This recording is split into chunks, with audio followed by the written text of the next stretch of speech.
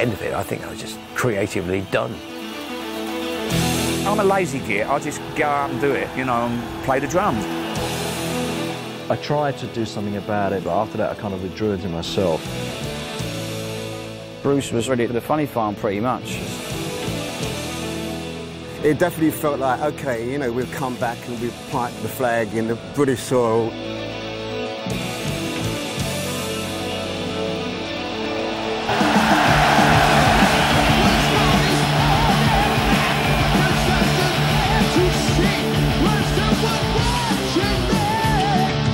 Yeah, I mean, World Slavery Tour, yeah, we were all fit as trouts at the end of that, you know, running around, skinny as rakes, and all a bit, I think all going a bit barking mad. I mean, I was definitely going stir crazy. I thought, you know, 13 months on the road was not conducive to the state of my mental health. Basically, you know, 13 months on the road, you know, fried everybody, and some people more than others, and Bruce was really, you know, fried. Obviously, you know, it's a tougher gig for him, you know, trying to sing up in that register for 2 hours every night, you know, 5, 6 nights a week, and it's tough, so he was ready for the funny farm pretty much.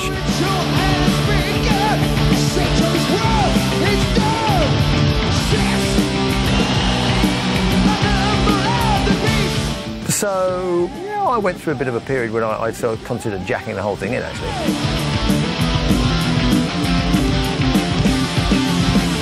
5 years on the road is, let's say, a year can be like 5. The end of it, I think I was just creatively done, exhausted. I mean, it's like nothing left in the tank, really. That's the beauty of having, you know, strong writers in the band, that if one's drying up or one's, you know, messed up or for whatever reason, you know, you've got other people who can come in and take over, and you know, it wasn't a problem really. At that point, I think we'd done, you see, Since I Was a Man, Killers, Peace of Mind, Power Slave, and then, you know, had a break, and it was a bit of a taking stock time. I think Bruce might have wanted to go back to a sort of more of an acoustic-y approach. Most of the things that I had were really trying to completely turn Maiden, you know, upside down and on its head. You know, I said, you know, haven't we done this big metal thing? You know, should we go a bit more chill out? You know, maybe we should go a bit more acoustic-y. Maybe we should do you know, and everybody looked at me like I had 2 heads. I just said, look, you know, a lot of these songs, you know, there's some good ideas, but they're just not really right for us. It's kind of very Jethro Tull kind of stuff, which I love, but it just wasn't really right. I don't know, it didn't feel right at that time. Basically, there's like a level of writing that had to be achieved, and so probably my confidence wasn't as, you know, on that level. But a couple of things I brought in I enjoyed. I'm a lazy git. I just go out and do it, you know, and play the drums. I'd never really any kind of big ambitions to be a songwriter. It's such a grey area writing. I mean, who's to say and who's not to say? It's just, you know, you can argue it's a matter of opinion, but, you know, at the end of the day, you've just got to trust your judgment and your gut feeling, and I always go by that. So, lucky enough, again, everybody's kind of always trusted me on that, really.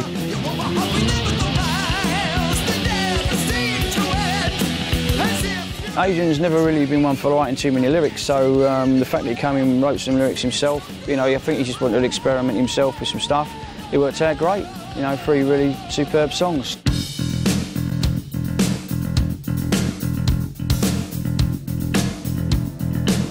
I've been recording on this little 4-track, which TAC, I mean, it was about that big, you know. I'm sat in my room in Jersey. We used to lock ourselves away in Jersey in January.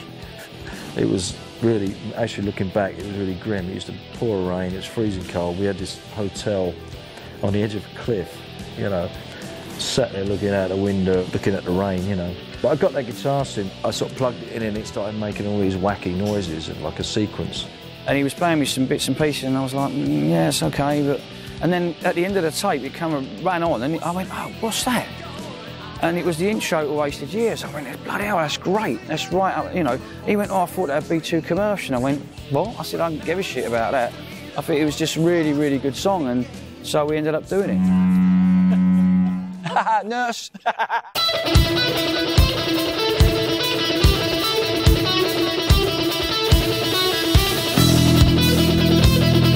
I remember that particular album, I think we allowed ourselves 6 weeks, but we ended up writing most of it in the last 2, because the first 4 weeks were, I think we were in Jersey or wherever, and we were all on the lag, so we didn't really get a lot done.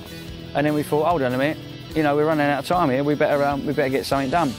And it's amazing what you can come up with when you're under pressure.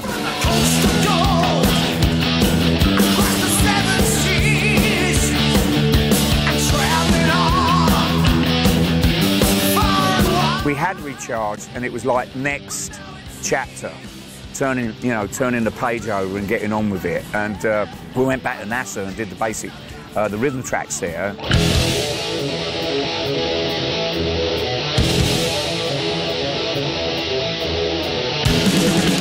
Compass Point was fantastic. I mean, you know, it was like, are we on holiday? Are we working? Oh yes, so we'd get up. It was a kind of start early afternoon. You get up in the morning, go for a swim, lay by the pool, and we'd gradually ease into the day. But I think we recorded half of the album was recorded there. We'd done the rhythm tracks there. But there was a bit of a bone of contention about guitar sounds and whatnot, so we shifted it over to Europe, Whistle Lord Studios, to finish it up. We basically did the rhythm tracks there.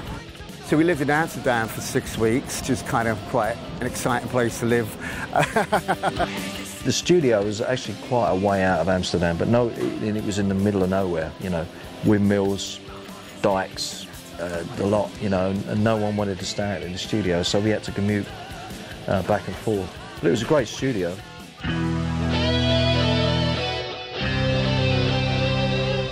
Everybody had collective guitar synthesizer madness because the first guitar synth that come out, you know.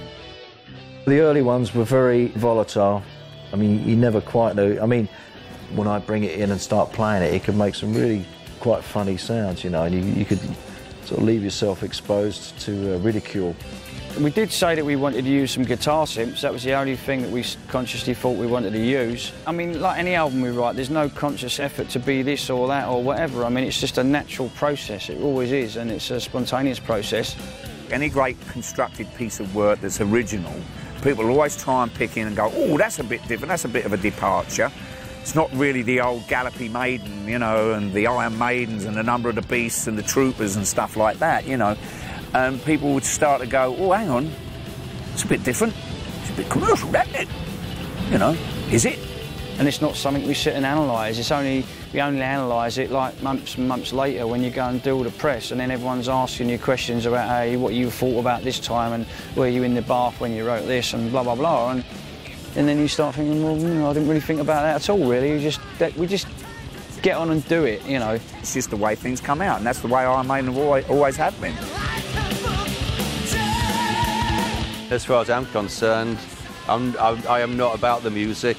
I mean, I love the music, I love what they do, I'm a fan. Whatever they give me, I think it's the best thing made anyway.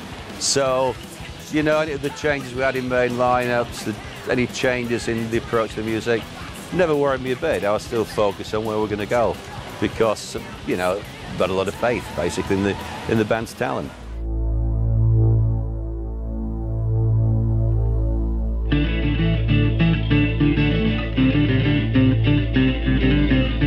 Because I'd written quite a bit of stuff on Somewhere in Time, I actually went to the mix in New York, which I never really used to do.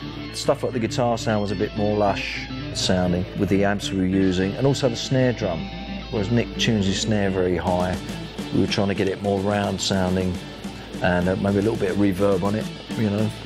So we fattened that up a bit. We had the keyboards, we had the guitars, had a bit more effects going on, so it wasn't so dry. I remember we went back to some flash hotel in Manhattan. It was me and Martin Birch, but we'd taken a mix back to the hotel to listen to it. I had a little ghetto blaster in my room, so we had a couple of drinks, and I'd said to the guys in the bar that Tom Jones, the famous Welsh singer, was lurking about in the bar. So they didn't believe me. They said, "Ah, he wouldn't be in there." Blah blah blah. Anyway, so we went upstairs and we put the stuff on. We listened to it. And there's a knock on the door.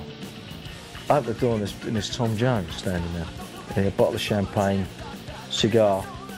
He had the old bow tie a bit loosened, you know. And he said, "Oh, I'd heard the music. Mind if I come in for a listen?" So that's my Welsh accent, by the way. And so I said, "Yeah, come in, mate. Have a seat." So he really liked what he heard, you know. He said, "Oh, that sounds really good." Tom's sitting there pouring champagne, smoking cigar. He stayed there till about 4 o'clock in the morning.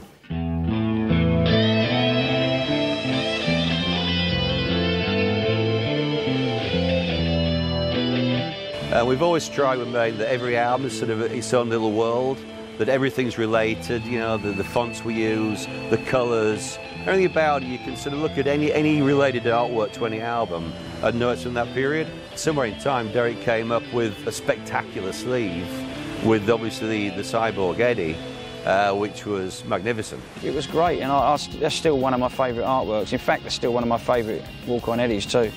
We spend days thinking about all the little pubs and clubs and things, and you know, West Ham 7 Arsenal 3. I wonder who thought of that.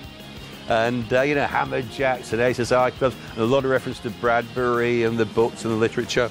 And I think, I used to love going to album sleeves where you can watch them, look at them for hours and see new things. And I think that was the case with that. I think it was just real classic art with so much detail. It's become, I mean, if you go on Wikipedia, there's a whole cult following of that album sleeve, let alone the music, and what the little bits mean, you know. So we're very pleased with that. Somewhere in Time came off the back of the Power Slave tour, which obviously Live After Death was very picked on by Bruce in particular as being long. I mean, 192 dates is a long tour. I mean, part of that was, you know, we managed to rise with albums and tours, and every album and tour we get a little bit bigger, and which is my job, to make us as big as we can ever in the world. And I thought that on that one, going around America twice would actually double it. And didn't really work that way, so then going around twice was probably, in retrospect, not the best idea I ever had. So this one was only 157 shows.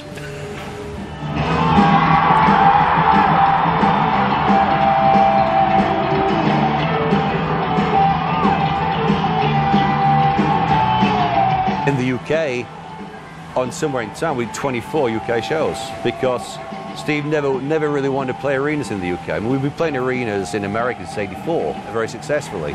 We toured Europe with Kiss in arenas even way back in 1980. So there's nothing we're strangers to arenas or couldn't put on arena shows. Just Steve wanted to keep close to fans in the UK.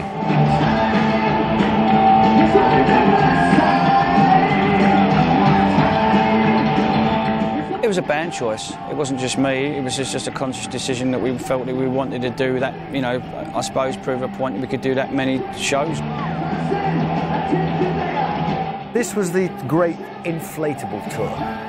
At the time, Dave Lights was still doing our lighting stuff, and he was well into inflatables, and he had a bit of inflatable megalomania. In fact, he built inflatables that were so big they wouldn't actually fit inside the sodding buildings. We had these massive spaceships because the whole thing was inspired by Blade Runner, so he tried to recreate Blade Runner in some way on the stage. So we had two big hydraulic hands which would raise up, not Spinal Tap at all, with big Eddie claw hands that would inflate like that. Me and Bruce stood in the palms of the inflatable hands.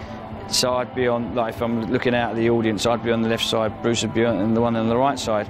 One particular night, a lamp was too close, and as it was inflatable, we burnt a hole in it. So consequently, it was like, you know, so I felt right plonkus being up there like that. But not only that, the best thing about it, the next gig we did, they patched it up. So it came up like that, but it came tied up. They tied the fingers back so it came up with the middle finger, so it was quite hilarious.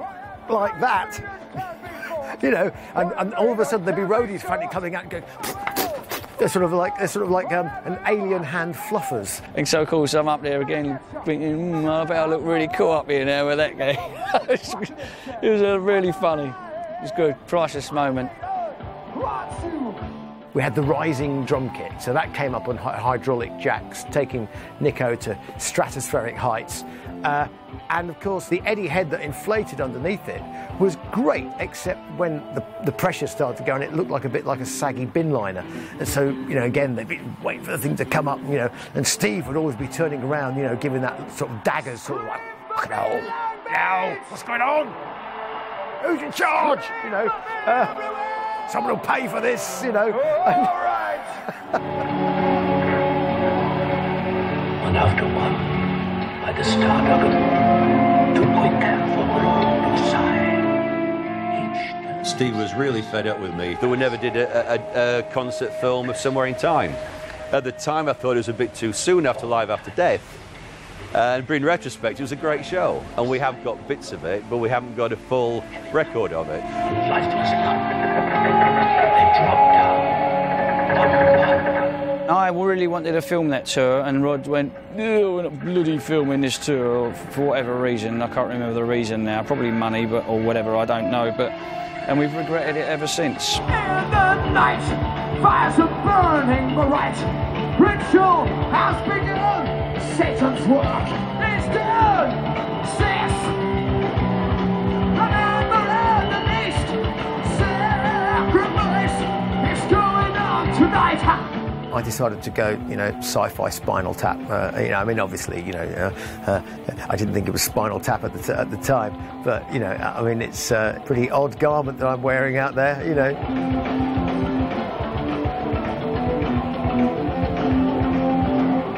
Right, see, what I want to do is I sort of want the top half to be a bit Errol Flynn.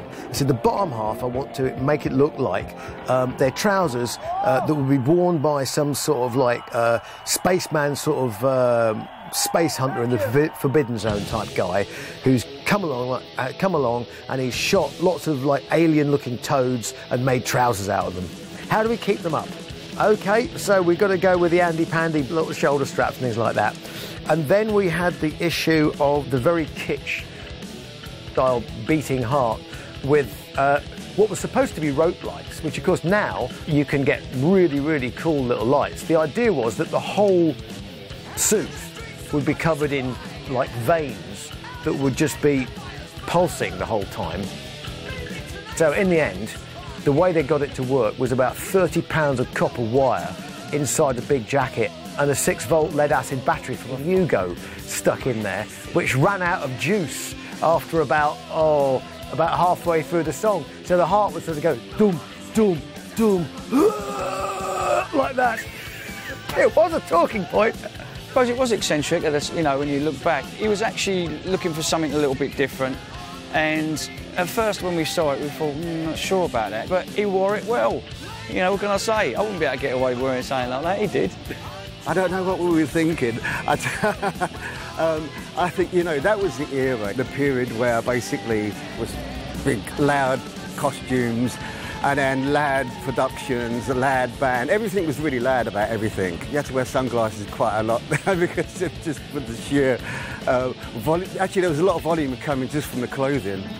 But in those days, I suppose a few fashion faux pas, but I'll have you know, my kids have taken the mick out of me for that over the years, but when they look back at stuff, Dad, how could you wear that? But I said, hey, you know what? We were pathfinders. A lot of people used to copy us, actually, and all that. You wouldn't believe it, would you, really, some of the stuff we used to wear, but there you go. What can I say? I think we all look, a bit different in those days.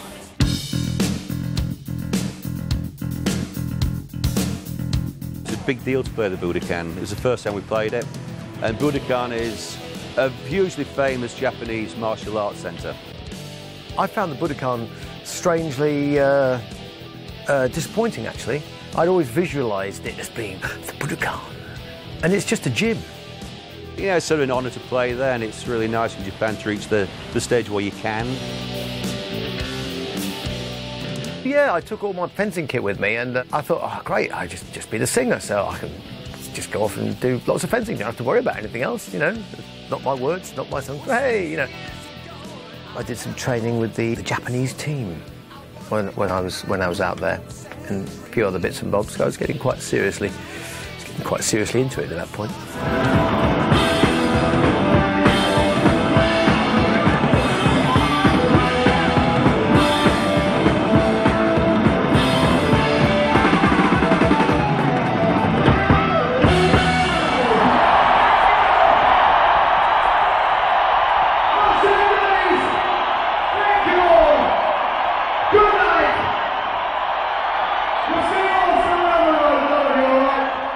We got to the end of that tour and I thought, well, that wasn't too bad. Have a little think about things.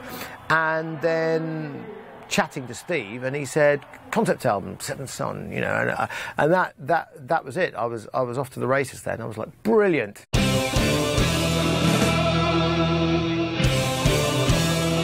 basically the idea of writing the song The Clairvoyant, and that was because the clairvoyant at the time, Doris Stokes, died, and just had that thought, well, I wonder if she could foresee her own death. Who knows? But so I just started off with that sort of idea, and then so I wrote The Clairvoyant, and then I went to Bruce with it, and basically he said, oh, you know, it's a great idea. I started having an idea for the song Seventh Son of a Seventh Son, because supposedly if you were born the seventh son and the seventh son, you had the powers of clairvoyance. So I had those two ideas, and Bruce went, you know what, we should do a concept album about this. I considered whether or not we would actually, you know, I could actually write something and have it as, you know, part of the album, actually come up with sort of a bit of a fairy tale about the whole thing, and have it follow a structure. Like most things, it got about halfway down the track and then sort of veered off at a tangent, you know, because whenever we've done concept albums in Maiden, we've never followed the plot slavishly.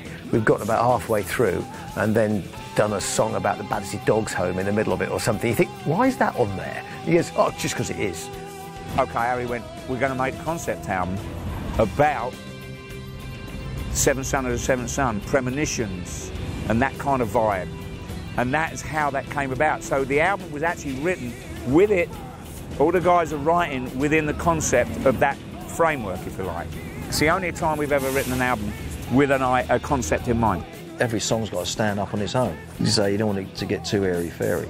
And, you know, I think it pretty much does. You know, you have the intro, the 7 Deadly Sins. 7 deadly sins, 7 ways to win. 7 holy paths to hell, and your trip begins. Which probably is stuff Bruce had left over from when he was doing his acoustic things, you know. And then we had this sort of epic intro Moonchild thing.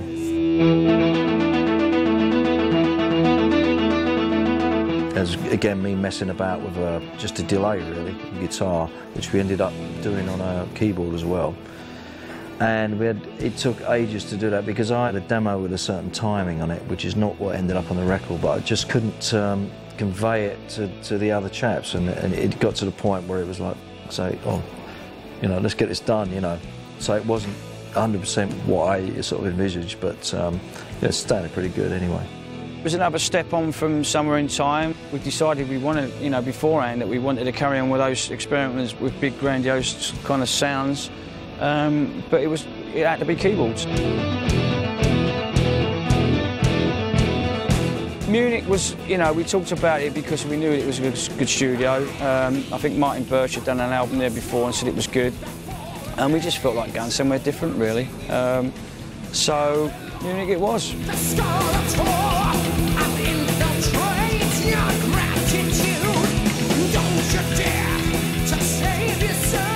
This was just oozing, you know, you think these albums, my favourite albums, have been recorded here. So when we done Seventh Son, it was at the bottom of the Arabella Hotel in Munich. So you'd get up in the morning and get in the elevator, go down to the bottom and go to the studio.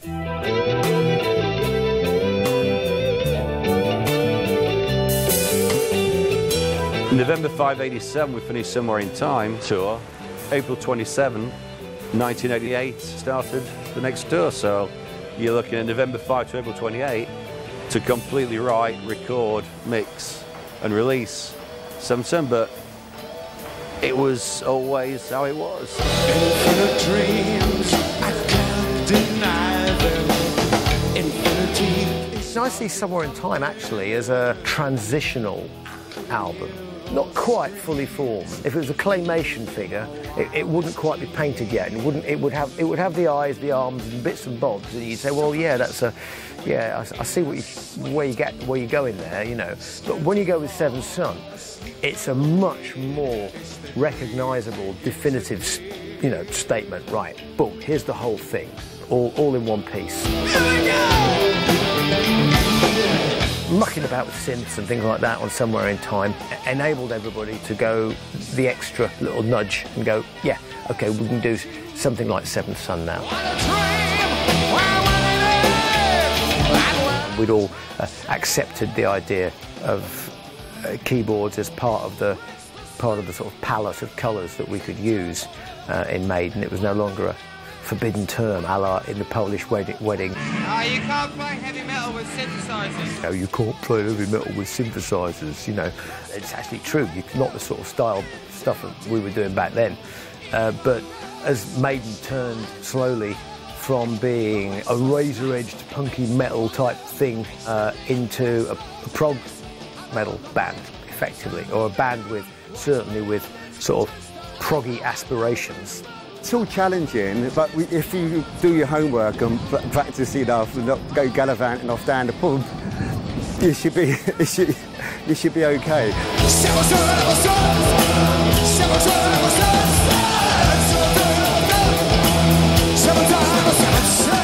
Well, actually, say Seventh Son itself, that particular track, has quite a long song, epic classical Maiden song there.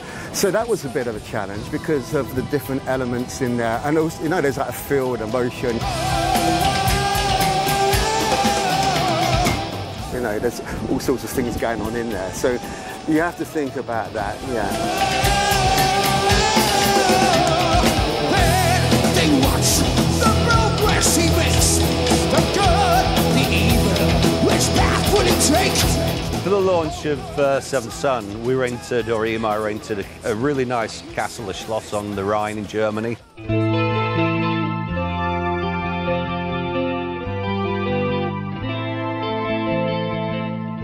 We had all the media from Europe and America came in for a long weekend of interviews, drinks, playbacks, drinks, and photos and drinks. And we'd never been a corporate band. We steer well away from corporates and sponsorship, and we don't do what some do. And we try to keep all the corporate logos away from the stage as much as we can. We don't want our name tied to corporate products. And at that time, Puma came along and said, would you like some free kit? So of course, yes, of course we do. For Puma it's a great deal because the band insists on wearing the bloody tracksuits all the time.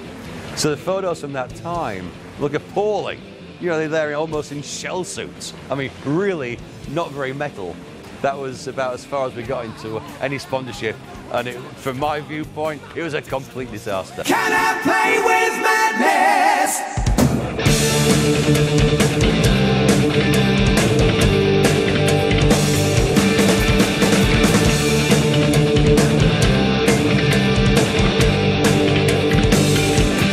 Yeah, Graham Chapman, yeah, you know, Monty Python, you know, bless him. I mean, I didn't actually meet Graham. I think I was the only guy in the band that didn't. He was going to come down to Atlanta, but bless him, he knew he was quite ill already with throat cancer. So, you know, he did the video, obviously, and, you know, he was quite thin and gaunt on the video. But, you know, being a doctor, he knew the implications of what was kicking off. So, I mean, I thought he was terribly brave to do it. And he was excellent in it as well. Can I play with madness? The puppet stared at his crystal ball. Can I play with madness? There's no vision there at all. I still think it's a really strong album. I really do. And, you know, in some areas of the world we got fantastic reviews, other places we didn't. I mean, it hit #1 in the UK, and it was almost like it was more a European album. It wasn't as received as well over in the States. But you know what, I couldn't care less, because at the end of the day, it was like, you know, if people like it, they like it. If they don't, they don't. And we thought it was a really strong album. We still think it's a really strong album. I think it stood the test of time, and I think if we were to do any of those songs off that album live, I think they would still stand up against anything that we've done before or afterwards. So, yeah, I think it's a strong album.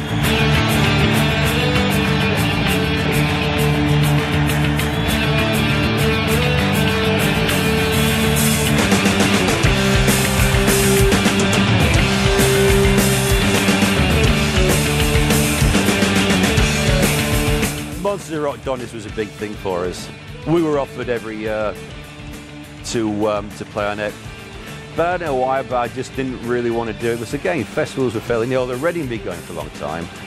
I just wanted to wait until a headline day for some reason. I couldn't explain why. It just seemed the right thing to do. Feel the sweat break on my brow. Is it me or is it shadows that are dancing on the walls? Is this a dream or is it no? We sold 66,000 tickets in advance. And we only expected to do a walk-up of maybe, you know, 5,000–10,000 at the most. And then, like, we had 41,000 walk-up. It was amazing.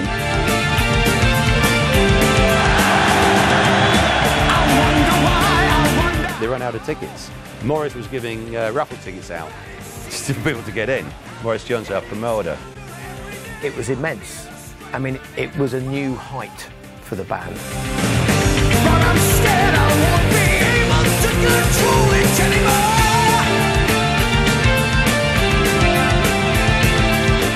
And we came off afterwards thinking, wow, what a fantastic, amazing gig, and all, you know, wound up and happy and everything like that. Of course, the downside of, like, the glory of that day was the fact that a couple of kids died earlier in the day. They were crushed when there was coming down a slope. They told us that afterwards, and of course it was just, it was awful. So, you know, from being totally elated to totally down, you know, it was just terrible.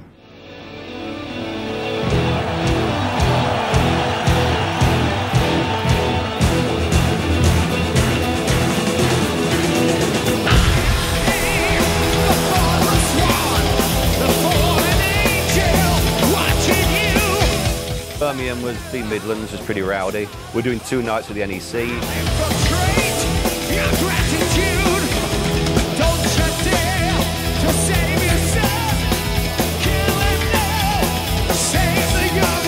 Coming back to England and playing that sort of concert tour in these huge arenas, and so that, you know, the Birmingham where we recorded those shows, it definitely felt like, okay, you know, we've come back and we've planted the flag in the British soil. There was a lot that went on in that time. We did a lot of touring, and it wasn't like it happened overnight, so, you know, we didn't just go from that to, you know, playing big arenas and all that. We sort of did a lot of our graft around the world and touring and everywhere and supporting and doing all kinds of stuff before we sort of actually hit that point. I think we sort of almost crammed 15 years of touring into 8 years. I think looking at the Maiden England video, it's very different to Live After Death, because Live After Death I worked with director Jim Ukich and more or less supervised it. You know, we changed the Star Spangled Banner at the back of the hall in Long Beach and put a Union Jack there. So the first shot, which to me was the perfect shot, was panning over this huge audience. Because being the manager, I want to get out there, hey, my boys are big, you know. So there's a lot of great audience stuff in there, well lit, massive hall, everything else. Second one we came to Maiden England, Steve said, well, you sort of did that one. It's my turn now. And but he wanted to do it in a totally different way, which is the fan point of view.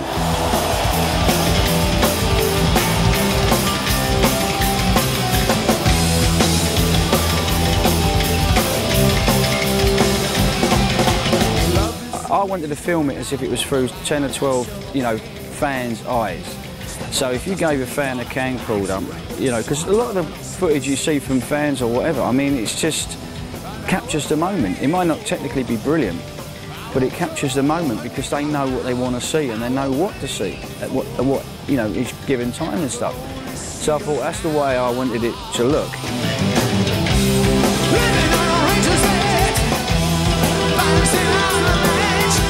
So you look at Maiden England, you wouldn't know you're in an arena.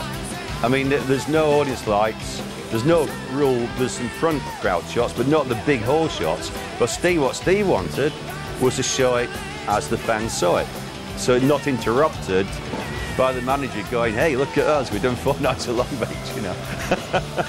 I ended up basically directing it myself and editing myself.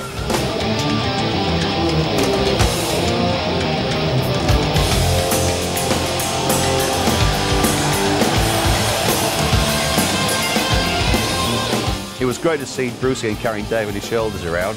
I don't think you'd do that now. Bruce, unexpectedly, actually, he never told me about it. We were just playing on stage. The next minute, he came under and lifted me up, and then off we went flying around the stage. So I was like hanging on the guitar trying to play, and then trying to hold on with our legs for dear life. We kind of got into a thing where we'd done that for a couple of years. This can't go on. I must stand for my love. Can this still be real? Under the crazy tree. It was fun, you know. After we got over after the first vertigo kind of shock, and hurt him around the stage. You know, it was fun. It was a ride.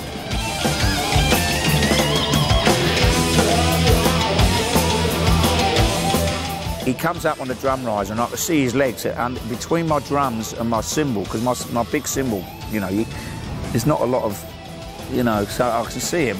I can't actually see him, I just see his legs through the drum, right? So I think, oh, he's going to, and I go and hit the cymbals on the right, and he's there, and all of a sudden he's out, and then the next thing he'll walk up and he's got his arms on all three of them, so I can't win. I was bored. You walk through the subway, his eyes burn a hole in your back. What's interesting as well, the barrier is so tiny. I mean, health and safety now, we've got a perpetual fight on barriers because almost some of the halls or the facilities, they want the barrier so far away you can hardly shout at the kids, you know, and Maiden like them right up. So in those days, you had the crowd right in front of you, so, you know, a matter of feet from the stage. And you can really see that in that video, the interaction. Bruce could actually reach out and touch the hands of the front rows, which nowadays you needed two broom handles to do that. Hey, it's the first time we ever played the NEC. You probably know all that as well as we do.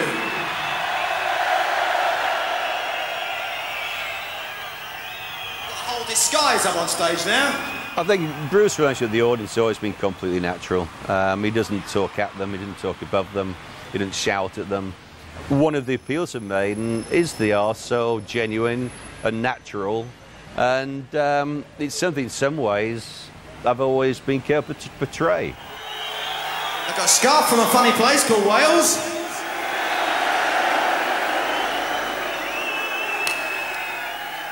When I first saw the video, I thought it was stunning. Scream for me, Birmingham! Scream for me, Birmingham!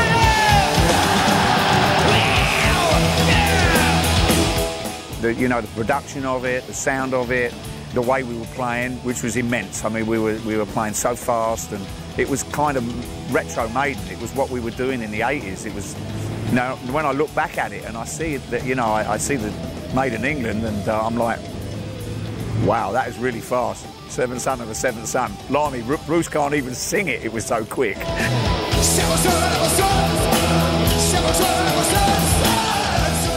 You know, but it worked for us at that time.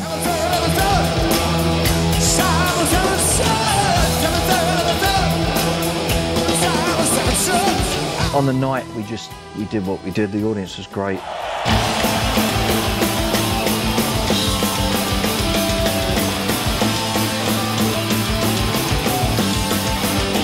Looking back on it, it did bring back a lot of memories because we used to play the songs too fast, and I'm sure a lot of people would notice this. I don't know if the real hardcore fans would notice it, because when you come off stage and the audience has gone mad but you're not feeling satisfied, it started to get a bit of a thing of mine, and I keep mentioning it. I felt like I was being a drag, but because the audience was loving it and people were going, oh no, don't matter about it. There was a great energy coming off of them. When you get that positive energy coming in from the audience, you know, it goes back out. So that's the thing with this audience, what Iron Maiden audiences, they're like that all over the world.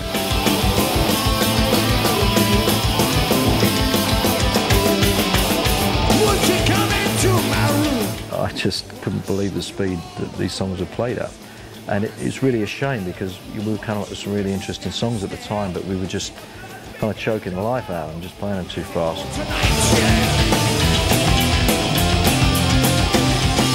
I spoke with Adrian about it the other day, and he wasn't happy, but he wasn't happy when we made it. I tried to do something about it, but after that I kind of withdrew into myself, and I just became a little bit down about the whole thing. And, you know, a year later I wasn't in the band.